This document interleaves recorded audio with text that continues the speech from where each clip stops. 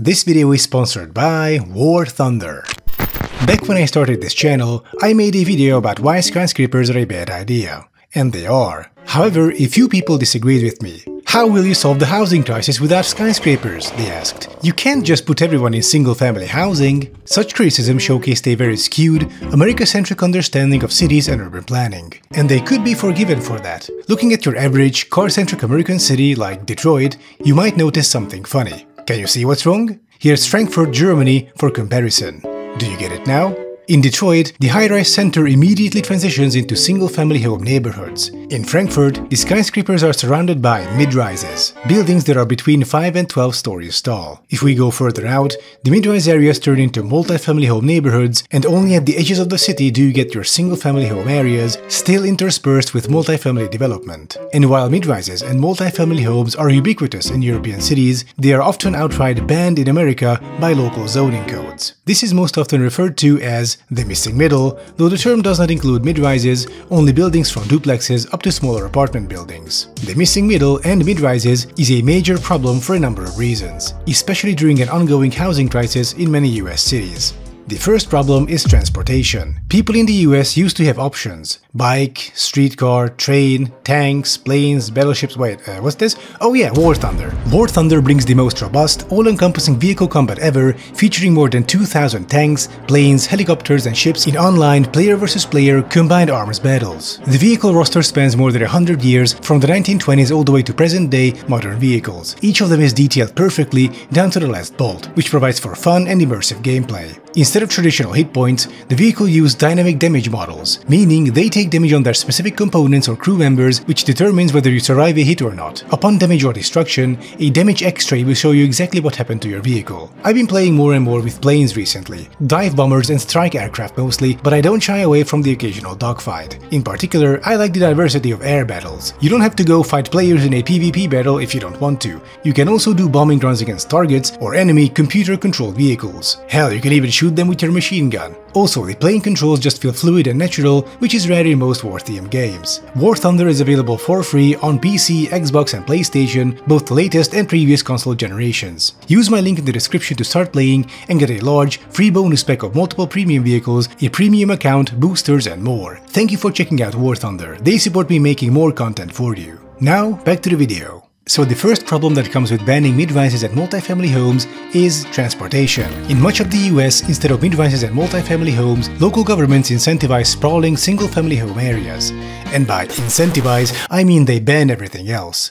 These neighborhoods are car-centric by design. Houses are spread out, so transit stops cannot have good coverage. Commercial areas and amenities are far away, meaning the only way to get to them is by car. In sprawling, car-centric suburbs, everyone has to drive, leading to soul-crushing traffic that only gets worse each year. One thing that could help solve this issue is well-functioning public transit, but it's impossible to build it in such neighborhoods. What good is a transit stop if it's an hour walk away from your home?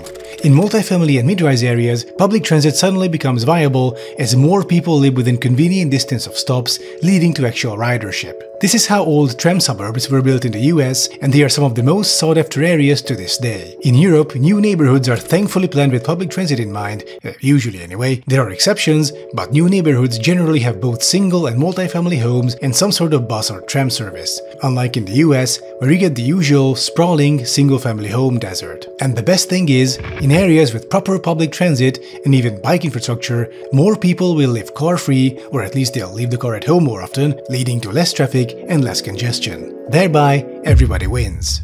The second problem of banning mid-rise and multifamily areas is business or the lack thereof. In sprawling, single-family home areas, residential housing is all you get, with commercial space clustered around unpleasant road arteries surrounded by oversized parking lots. If you want to go shopping, you can't just pop by the corner store and get what you need. You have to get in your car and drive a good 15 to 20 minutes to get to the one Walmart in your area. In contrast, you can turn multifamily homes and mid-rises into mixed-use buildings, meaning you allow people to have commercial or office space, usually on the ground floor of the buildings. What this does is decentralize commerce, meaning instead of one enormous corporate-controlled shopping complex, you have lots of smaller stores owned by locals. But many American local governments simply forbid you from starting a business in a residential building.